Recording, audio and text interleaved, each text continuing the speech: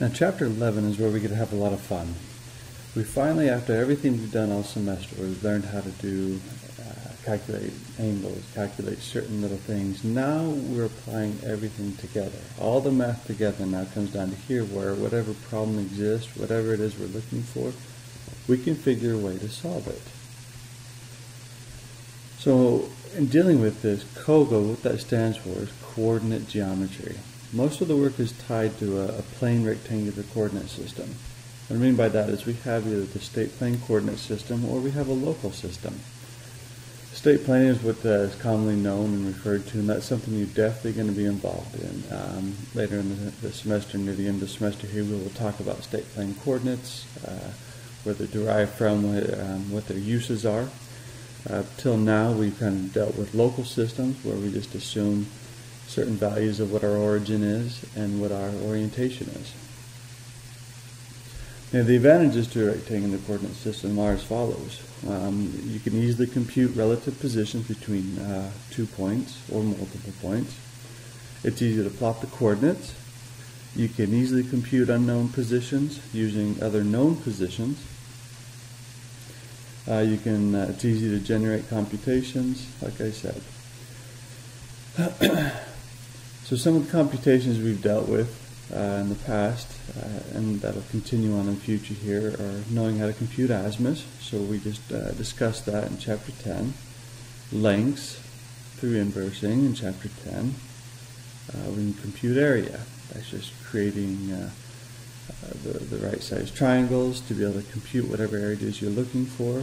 There's other methods to do so. We can compute the intersection of two lines, intersection of a line and a circle. This is intersection of line with known azimuth with line of known length. That's when you're dealing with intersection of a line and a circle. Intersection of two circles. Unknown location but known distances of two connecting lines. So let me just go through a few of these common equations before we get into two of the problems I want to make sure that we cover and understand very well. So here you've got a triangle.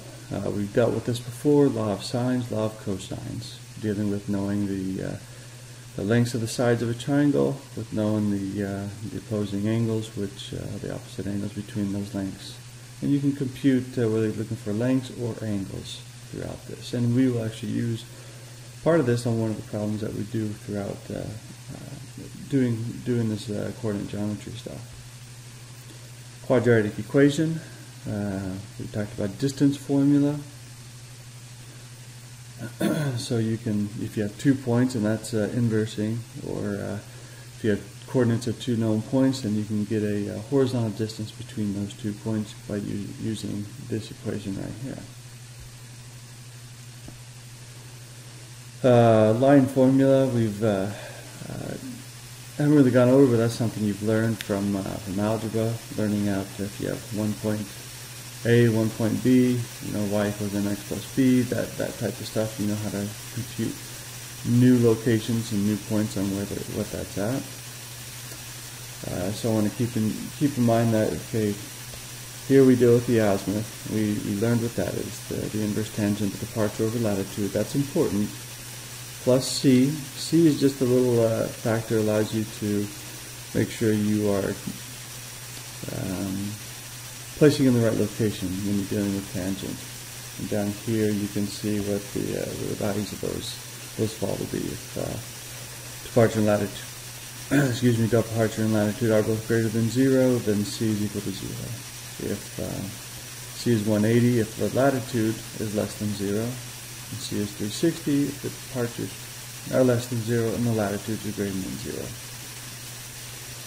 And you can go through here that in this formula here it doesn't deal with azimuth, but you can correlate the azimuth, which is m, which is the slope, which is taking the difference in, it's rise over run. So the difference in your y value over the difference in your x value is equal to the cotangent of the azimuth of AB. And you go through and kind of try and figure some of that out if you really want. How to derive it, I'm just giving you the equation here, and then you can again solve for the azimuth of AB by rewriting. All this is just a rewriting of what we already do know. what we already have. Again, distance formula, it's a big one. You're always going to use that and need that. And again, here's your azimuths. Circle. Common equation for a circle. If you know a point on a circle, you know the radius, or you're looking for the radius and you know the two coordinate points, then you can find out what the radius is. That way you compute any other point on that circle. Now here's the big one I want to get into. This will take a little bit of time to see and understand what's going on, but you've got to take the time to be able to do this. This is something for sure you're going to be involved in, and you need to understand the principles before you... Literally, you could royally mess things up if you don't understand what's going on. So this is something I want you to take close care of and understand really what's going on. If you look here, I have three coordinate axes. I have an XY system, I have an X prime and a Y prime system, and I have a northing and an easting system. That means three coordinate axes, all with different orientations and different locations of where the origin are.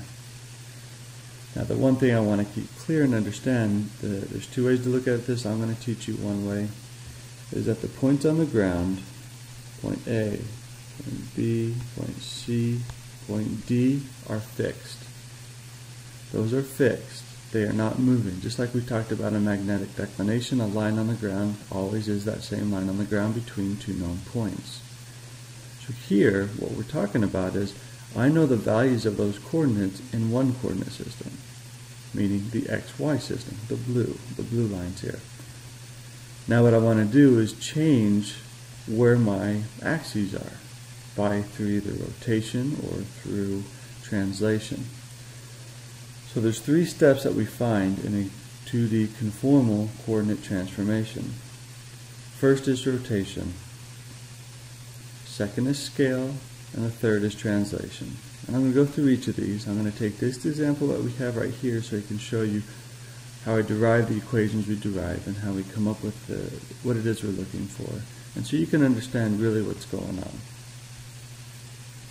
Let's take, for example, the XY system. That was the blue system on the previous slide. My points A, B, C, and D, again, are fixed. They won't move. So what we have here is A has an X component and a Y component. B also has an X and a Y component in this system. C has an X and Y component, and also D has an X and Y component. Now I want to do a rotation to the X prime Y prime system. The reason I'm only talking about a rotation is you can see that the origin is the same for both axes. All you can tell is that there's just a rotation between, a rotational difference. So now the red is my X prime Y prime system. And like I said, A, B, C, and D did not move.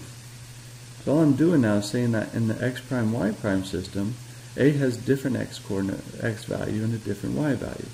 Same thing for B, same thing for C, and the same thing for D. They all have different values as opposed to the X and Y system, the green system. So what we need to do is to be able to calculate our rotation angle. We need to figure out how we're going to be able to do that. So like I said, A, B, C, D are fixed on the ground. They're not moving. I'm going to reiterate this a million times just to make sure that we understand really what's going on. So C and D are fixed. So if C and D are fixed, it means we know the coordinates. Like I showed you before, we have known coordinates in the X and Y system for both C and D, and we also have known coordinates in the X prime Y prime system. So you remember this equation we dealt with before is finding the azimuth. So how about finding the azimuth of line CD in the XY system, and then finding the azimuth as well in the X prime Y prime system. We can do that here. So now you have two azimuths. One is alpha in the XY system. Now we have beta in the X prime Y prime system. You see that C and D did not move. I'm just referencing C and D, line C and D, in both systems. So each has an azimuth, has their own azimuth, which is referred to the north line, and those are what the components of it looks for. So to figure out what the rotation angle between these two coordinate systems then is theta right there. Simply alpha, the larger angle, minus beta, the smaller one, or the azimuth in the X prime Y prime system. So now that we know what the rotation is, we can figure out what the scale is.